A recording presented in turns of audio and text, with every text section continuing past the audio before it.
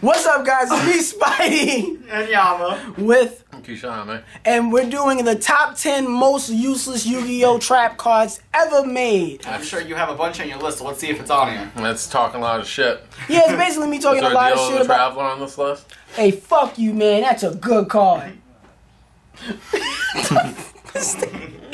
But yeah, if you want to see the top 10 continue and my top 10 favorite trap cards, top 10 best trap cards, top 10 segment to continue. Like do you want Spidey to do his top 10 favorite trap cards? Comment below. Like the video right now.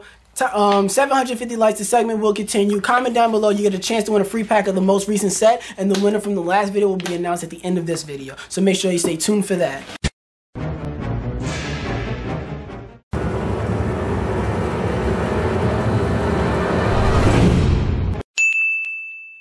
Destruction of Destiny. That's my number 10. Oh, you're gonna eat in the video like I eat in videos? Oh, yeah. Yeah, come on. You're gonna be that guy? Yeah, I'm gonna be that guy right now. You have to eat that loudly? I never eat that loudly. Oh, I'm not being loud. Destiny of Destruction. I think this card is horrible. He thinks it's useful because of the fact that it helps mill the deck, but I think because you're losing life points, you're milling your deck for no fucking reason. The effect is basically you send your top 3 cards from your deck to the graveyard, and then you lose 1,000 for every spell or trap card that you send. Yeah. And didn't someone use that card in GX? Yeah, I get it. So what the fuck is the point? Yeah, GX. How long ago was that? Yeah, GX. No, GX. This is GX. What competitive gaming was going on in GX? No. Yeah, what? What? Nothing.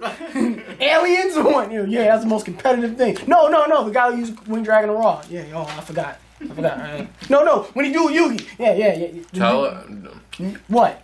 Teledad came out. Get out of my town. Teledad.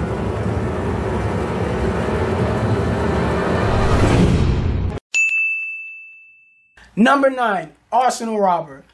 You activate this trap card, and then your opponent has to take one equipped spell card out of their deck and send it to the graveyard.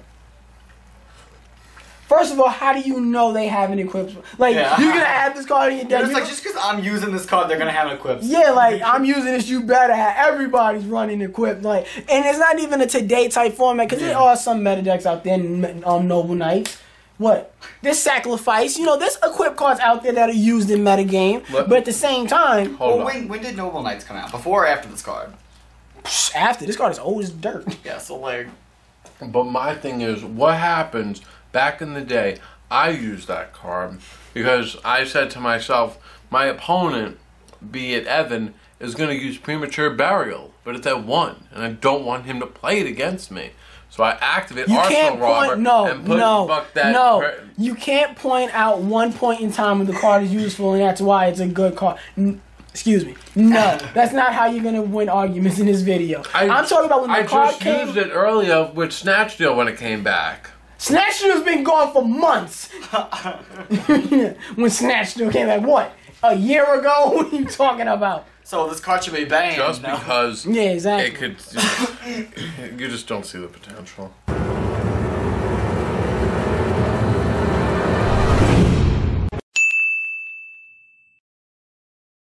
Shift. Shift is whenever your opponent targets one of your one and only one monster. Retarded? Yes, it's exactly. He was literally retarded. He never went to fucking school. He dropped out of school to play a children's trading card game with adults. Sounds hot. He was into pedophilia. He was out here provoking pedophiles. But Shift is whenever your monster is targeted for an attack or a spell or trap card effect that targets only one monster, you can pick one of your other monsters and switch it to that. I don't see the point in that when there are better trap cards out when you can rather instead of saying like I activate this card, then like I Snatch Steal him. No, you don't. You Snatch Steal this guy. Or instead of creature swapping, you do it when there's one fucking monster. Exactly. Or why don't you just activate? Yeah, if you want to know a shitty card, you know what's a shitty trap card? Statue of the Wicked. Actually, that is no, it's not, because if you destroy it, you get another card, but you can't activate it while it's face down. It's a shitty token, though. Shitty token. It's got 1,000 points. You can attack with it. You can make a hot pocket with it. I could save a lot with my Shift. What could you save with Shift? I'll just have a Celtic Guardian on the field and a Dark Magician. Maybe I want that Dark Magician to stay for an extra turn. Maybe I'll make that happen. What deck is those two in the same universe? Yugi's. Maybe if I have... In today's game, where's that card going? That's just saying Constellas. Maybe I have Pollux and Kaos on the field. No, you don't. If you do, you're going. Yeah, if you do, you're going into plays. You're not saving them. Maybe My you favorite have thing that he Vanity's said is for Emptiness some out. reason. Or maybe I'm activating Trap Hole. But then it wouldn't fit Maybe your you next just target. hurt my feelings.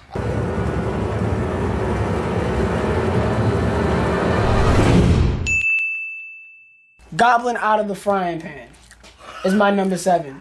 Which is just a long, drawn-out name for no reason. I think this card's probably one of the most useless trap cards to ever be created. Let me You pay hear. 500 life points to negate the activation of a spell card and return it back to the owner's hand. So they That's just fucking use it amazing. again. How is that amazing? You just lose it. Yeah. You just use it. You're like, I activate Regeki.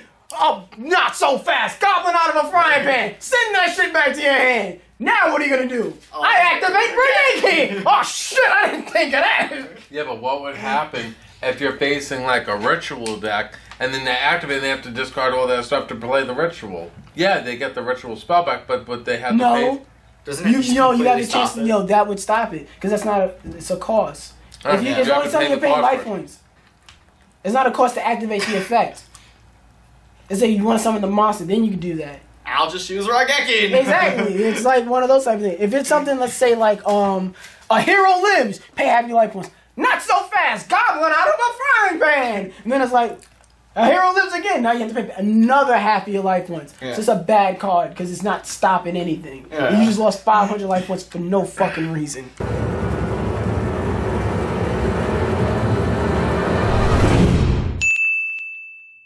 Number 6 is Heroic Gift. I think this is one of the most useless trap cards ever. He denies it because you get to draw 2 cards from it. If you don't know what the card does, if your opponent's life points are 2,000 or less, make their life points 800, and if you do, 8,000, and if you do draw 2 cards, you can only activate 1 Hero's Gift per turn. You know what? All I know You give your opponent 6,000 life points just so you can fucking draw 2 That cards. sounds pretty good. How is that good? You know, I need that draw power, bro. What do you mean? No. What? If I play tunes, I can play anything. Well, if he gets the draw power, he might draw a goblin out of the frying pan. Yeah, draw around here and stop your fucking other card. That's exactly what would work. It's one of the most useless trap cards ever because nothing is worth giving your opponent 6,000 life points. Well, we were just so you can talking draw about 2 how cards. much Cyberstein didn't matter. Yeah, that's Life giving points away. don't matter. No, I'm talking for drawing. For Life points don't matter. Upstart Goblin to Bro, draw 1 2 card. cards for life points that don't matter.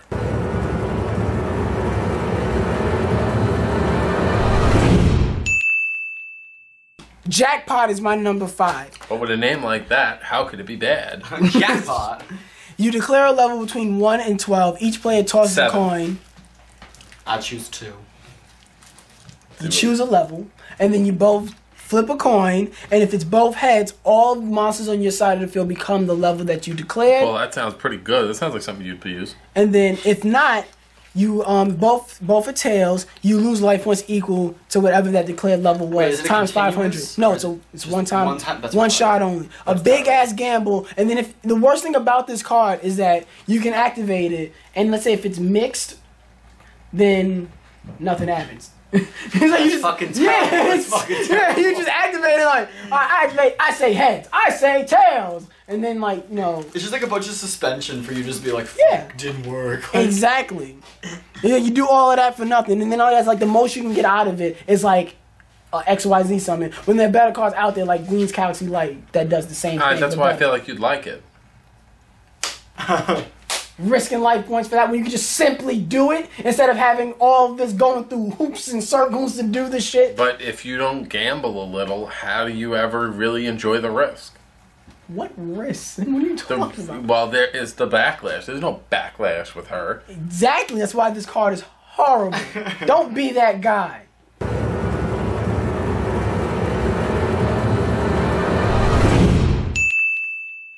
Fortunate Report. That's my number 4. I'm honestly gonna say I did not know what this card was until I read it. But I looked up every trap card in the game and I read this shit and I was like, what the fuck is this? Is the most useless trap card. Why would anybody play this? What is it? your opponent conducts their next battle phase twice. But what would happen if there's an archetype that comes out that forces battle phases against monsters that... What is out right now?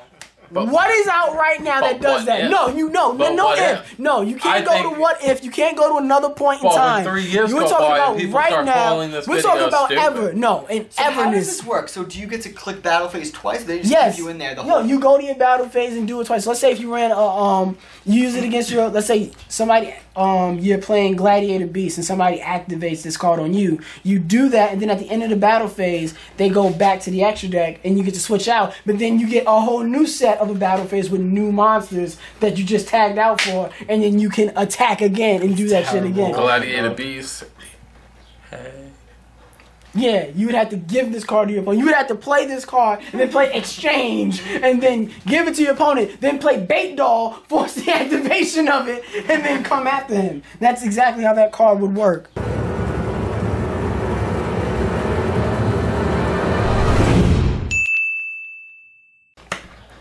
Curse of the Circle is my number 3. What is that? Another card I never heard. It looks like Spellbinding Circle is one of the cards I have never heard of, so look it up.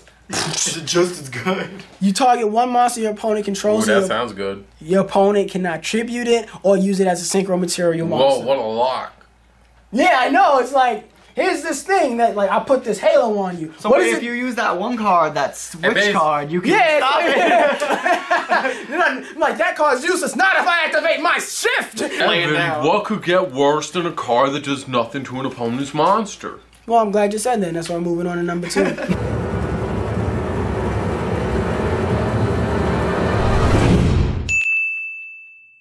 Solomon's Law Book. So is that like Solomon's Judgment, but Solomon's Law Book? Well, this isn't Solomon. This is Solomon. Solomon, so it's like Solomon's like retard cousin. Yeah. Retard It's cousin like, book. No, it's just retard uncle. Solomon's Law Book. You skip your next standby phase. Why? For what? What are you Wait doing? a minute. What's going on? I have something to say to that. Wait, I have a question. What happens about all these cards that have so much like bad restrictions, like pay this during the draw phase or standby phase? All these things have bad repercussions. What? What? Shut up! Wait, does Treeborn Frog summon himself in the standby phase? Yeah. So wait, if you skip it, you can't, right? Exactly. That's terrible. You skip your own, so why would you play that? If you drop Lava Golem on me and I want to pay that life points, and I need my law book to make sure Lava Golem don't keep taking as its long as chunk Lava out of doesn't me. kill you in your 40 card deck. Then if you know what, if you want to do that, then you would have to use the next card. If you really want to get rid of Lava Golem, the best card to get rid of Lava Golem, my number 1 most useless trap card to ever be created in the game of Yu-Gi-Oh! It is.